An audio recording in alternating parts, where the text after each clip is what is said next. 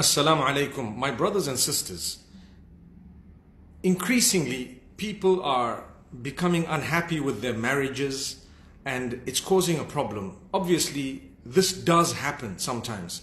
We need to remember, try and resolve your matters, try and solve your problems, because you will have a problem with everyone if you're going to just divorce because of one problem. You're definitely going to be having problems with all sorts of people. If you're not going to be prepared to try and solve the matter, you're not going to get anywhere. So I've been receiving emails, messages, I've been dealing with cases where the men are becoming greedy sometimes, such that they don't want to live with their wives because they're either having an affair or they're either leading some form of a dark life, or they simply don't like the wife anymore. They neither share intimate moments with them, they probably sleep separately with them in a lot of cases, and they don't want to divorce them, and they don't want to do anything about it. They neither want to release them nor do they want to keep them properly. This is prohibited. The Quran says that you should not leave a person mu'allaqah. Mu'allaqah meaning she's hanging. Neither can she say she's married because the guy is not even behaving like a husband and there's no rights being fulfilled. Nor can she say she's divorced because she doesn't have the divorce. So in that case, normally the scholars are to come in and to resolve the matter. If need be, they can nullify that marriage. Unfortunately, a lot of scholars and a lot of ulama bodies and so on, they take a very long time to determine things and to try and make things work and to patch things up, and sometimes ridiculously so, sometimes rightly so. But I believe it needs to be expedited in the sense that it shouldn't be taking too long, especially in this day and age, to determine what's happening. And if there is wrong happening, that nikah can be nullified and should be nullified very, very quickly. May Allah make it easy for us. The nullification of a nikah is generally considered as one irrevocable talaq, which means if the two would like to come together, they may come together again with a new marriage, with a new nikah. But it's not like it's over forever and ever. However, my brothers and sisters, what I want to say today is some of these greedy men have gone away with the belongings of their wives. They go away with the belongings of their wives. Just today, I was dealing with a case where someone went away with the jewelry that the parents of this woman gave her at the time of marriage. And this guy, he thinks it's his right. He's been having an affair, or he's been, wrong. He married someone not wanting to marry her, probably because his parents told him that we don't want you to marry the person you want to marry. So now he married someone else. And when he didn't touch her, or he didn't even fulfill her rights in any way, he didn't treat her like a wife, what happened is the marriage was falling apart. Now they're prepared to give a divorce, but they're saying that, you know what? Whatever gold was given to you is now ours. We're not going to give it back to you. And we want, we're not going to give you anything. And even the mahr, we're not going to give it back to you. We're not going to give it to you. My brothers, my sisters, that mahr is owed to the woman. It is owed to her. It's her right. If you don't give it to her, Allah will take it from you through sickness, through accidents, through some form of disaster. That money is not yours. Allah will take it from you. So rather give it like a good boy, give it properly, than to be a bad person and wait for Allah to take it away from you through your hospital bills. That's just an example. That is just an example. He can take it from you in any way he wishes, but he will take it from you. It's not yours. And you would still have earned the sin of not having given it to its rightful owner.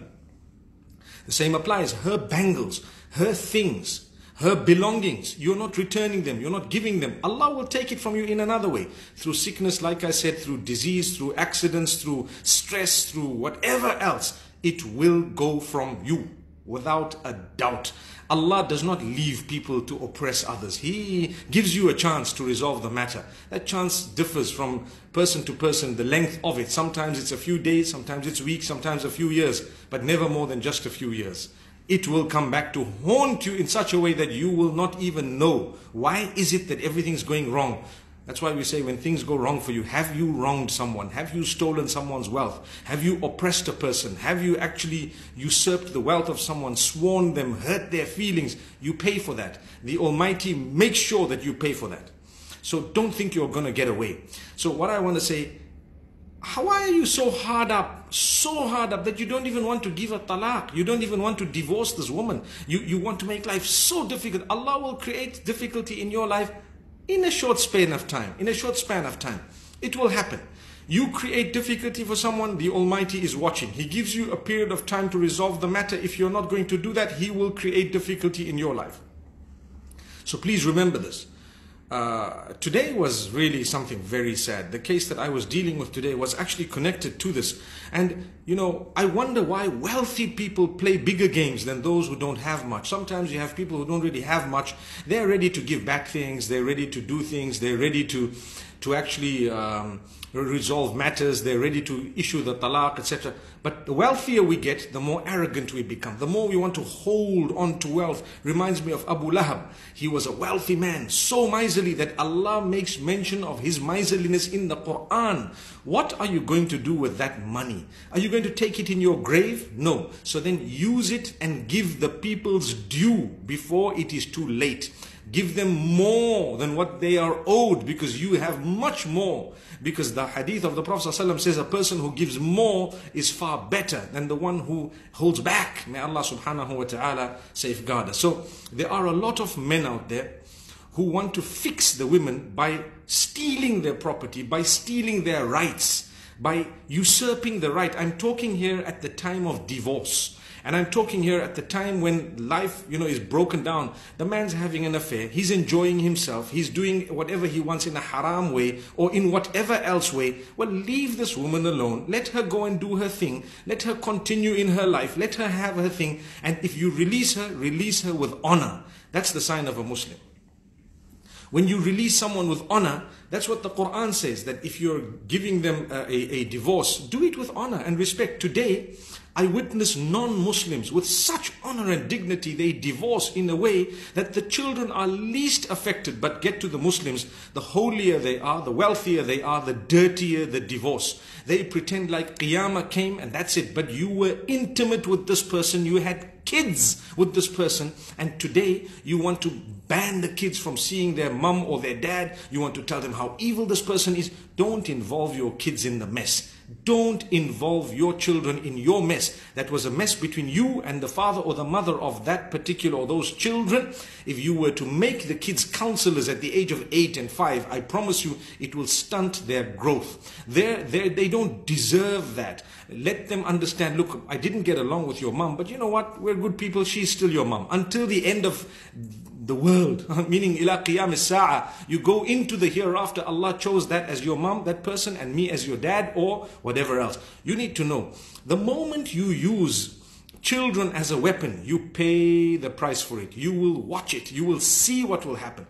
That is foolish behavior. And like I say, the wealthier people are, the holier they are.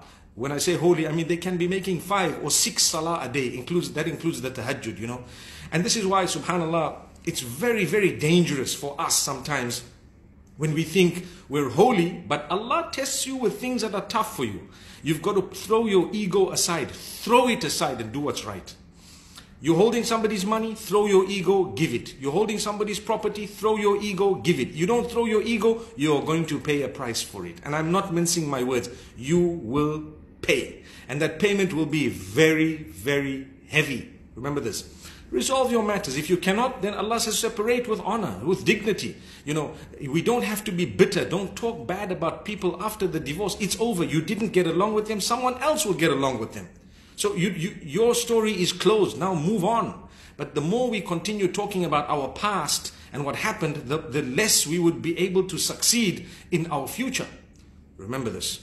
So I really call on all those who are struggling in their marriages, firstly, to solve their problems, to resolve the matters, because as I started the session, you need to resolve your problems. If you want to divorce just because of small things, minor matters. I saw a little clip that was doing its rounds on WhatsApp where on the day of the wedding, the poor bride went to play a game with the groom to try and, tease him by putting the cake to his mouth and then taking it away before he could bite it. And he slapped her, such a hot slap. I think that's the hottest thing he's probably ever done, because it was something silly. And I'm quite sure that marriage, something very bad must have happened to it if it didn't break. So if that's the behavior of the people, then why get married in the first place? Control your anger, your temper, say good words. Can't you be a lovely person? I want to talk about, in the next few sessions, perhaps I'll talk about whether or not you are really worth being a wife or a husband. Are you really worth being a husband? People want to get married. Do you really know what it takes to be a husband? What you're going to need if you want to be a husband? I think we're going to have to talk about that. And even a wife, we're going to have to talk about this, because people think, I want to get married. I love you. I want to get married. And they get married and they're slapping each other, swearing each other, and they don't even know what marriage is all about. They have no idea. And then they think, oh, it didn't work, but you didn't even know what marriage is about. This is why I am one who encourages very strongly that you do courses before you get married on marriage and marital life. What is it that is required of me and what am I owed? So you know not to be trampled upon, and you also know not to trample upon. Respect each other. Come on, come on. Respect each other. Make each other smile and laugh at times. You know, have moments that are really cherished, such that if the day you go, you will be remembered, and so on. May Allah subhanahu wa ta'ala forgive us. This video was connected to the problem that people face upon divorce of not being given their property, not being given their gold, not being given their mahr, the cheating that's happening. And the difficulty is scholars, unfortunately, sometimes side with the men because they think, well, we just need the talaq. I promise you, it is their duty to help nullify that nikah if needed. And it's our duty too. And we do that. We actually do it. The thing is, each person has territory. And I wouldn't like to enter territory that I'm not mandated to operate within. So if it's my own territory, it's a different thing. If it is someone else's territory, well, you've got to discuss it with the scholars there. And we have to understand, my brothers and sisters, when we are holding the property of other people, we should be ashamed of ourselves, totally ashamed. It's not like they need it or don't need it. It's their right. It's their property. How can you steal the mahr of your wife? You haven't given it. How? What do you think Allah is going to do? When Allah says in Surah Al-Mujadilah, Allah says, قَدْ سَمِعَ اللَّهُ قَوْلَ الَّتِي تُجَادِلُكَ فِي زَوْجِهَا وَتَشْتَكِي إِلَى اللَّهِ. Allah has heard the one who is discussing with you or who is complaining to you about her husband, complaining to Allah subhanahu wa ta'ala. And you know, the term mujadala is used, which refers to a type of a debate or a type of a discussion that has in it a slight bit of argumentativeness, if that's a word. But Allah make it easy, because we need to be human beings. Come on, you should learn to love people and to care for them and to care for even those you dislike. Because you have family members, you have perhaps sons, daughters, brothers, sisters. How would you like it if they were treated that way? Some people would say, well, I don't mind. Astaghfirullah, you don't have a heart. You don't have a heart. Treat others the way you would like to be treated, because a day will come, if you have treated people badly, that Allah will create someone to pay you back by treating you 10 times worse. Remember that. And when you pay for it, it's not going to be funny. It's really going to be very, very difficult. So if you created difficulty for someone, Allah will create difficulty for you. And the hadith says, if you create ease for someone, the Almighty will not only create ease for you in this world, but on the Day of Judgment, He will create ease for you. One of the wealthiest, or one of the qualities of the wealthiest of people is that he or she can forgive. Forgive. Don't hold it in your heart. It is a quality that is amazing, to be able to forgive. Release. It's okay. What did you benefit from it? You know, I'm gonna take this person's wealth. What am I gonna get from it? Give it to them. It's okay. Take it. And you know what? If they want this, take that too. Subhanallah. May Allah make it easy. I'm not saying allow people to trample over your rights, but I'm talking to the other side. Those who are holding back other people's things. Learn to release all of that. Give that away. Meaning give it to the rightful people. And let's not hold that grudge so badly. I was telling the same person today, I was saying, you know what? Yes, the guy owes you the wealth. The guy owes you the mahr. The guy owes you the gold. The guy owes you whatever other belongings are there. The guy doesn't want to give it to you. I tell you what, you keep on going with your own life. Lead your life. And don't expect it to come, because Allah will bring it to you. Allah's going to give you your wealth. Say for example, $1,000 are owed to you. Allah will give you that 1,000 in another way because it's written for you, it's meant for you. You might get a good deal, you might get a good job, you might get something else that's worth that 1,000, and Allah says your 1,000 is back to you. And you know what? That person has 1,000 that is not theirs. Allah will take it away from them in one way or another. So wealth will definitely get to who it belongs to. Allah does not make mistakes. If you're owed 1,000, you will get 1,000. You might get more if Allah's written more. And if it's not written, it's not coming. And if this person has something that's not theirs, Allah will take it. If you don't give it, like I said, He's going to take it in hospital bills, in accidents, in some form of damage, in floods and disasters, in everything else, because that wealth is not yours. So learn to give it back. May Allah subhanahu wa ta'ala guide us all. I hope I've encouraged the men out there to sort their matters out. Learn to issue. If you have to, don't put a person in a corner. 4 years have passed, 5 years have passed, 8 years have passed. You haven't been living with each other, no sleeping with each other, no looking at each other, and you're still holding back that talaq. Do you really think Allah is happy with that situation? Do you really think that Allah is happy with what you're doing? And people say, yeah, it's okay, we'll sort it out on the Day of Judgment. You will be shocked to learn on the Day of Judgment that the doom may come to you rather than the person you thought. We will sort it out with you on the Day of Judgment. What Day of Judgment? Are you that arrogant that you want to leave it for a day when you won't even know who's right and wrong? We've seen greedy people on earth, very greedy. And sometimes the wealthier they become, the greedier they become. I'm sorry to say this. Not in all cases, but sometimes the people who hold back the rights of others are the wealthiest of the lot. And this is why when we're doing business, many people complain that, the poor come and they will pay. The rich come and they demand a discount. They demand a better deal. They demand something worse. When they come to pay us, say for example, we've agreed on a certain price, they will pay you, they will shortchange you and say, no, take it or leave it. I mean, that is mentioned in the hadith of the Prophet ﷺ, where the Prophet ﷺ says, Matlul ghaniyi dhulmun. When a wealthy person does this, it is wrong. That's one of the meanings of the hadith that's agreed upon.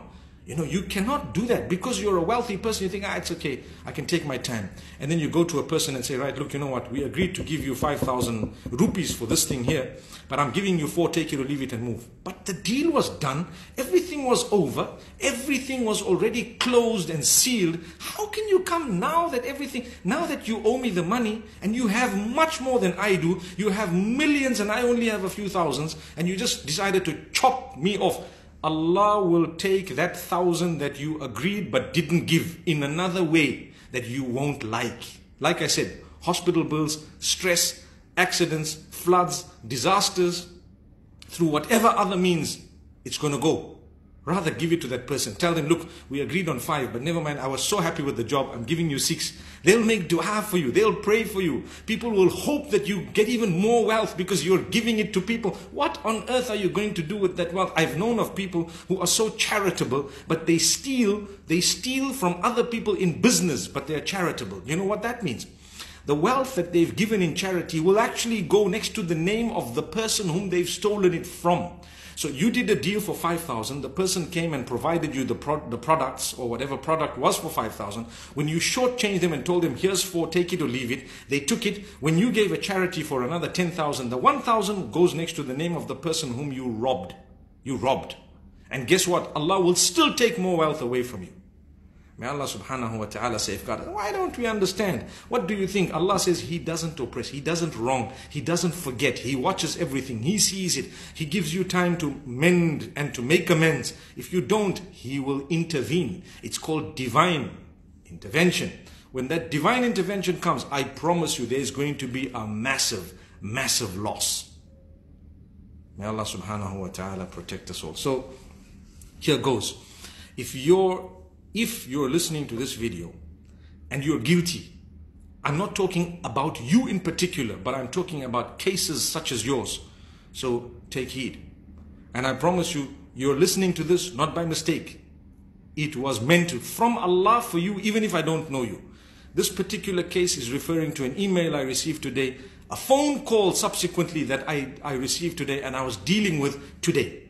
And it's shocking. It's very shocking. It's very sad. And I thought to myself, I have to talk about this. How can you not give someone their mahar? How? It's their wealth. Allah will take it away from you anyway, and Allah will give them barakah in one other way, perhaps. Allah will give them something you don't have. And that's the third time I'm saying it tonight. But I promise you I'm passionate about it because someone needs to talk about it. So let's learn to release people or break.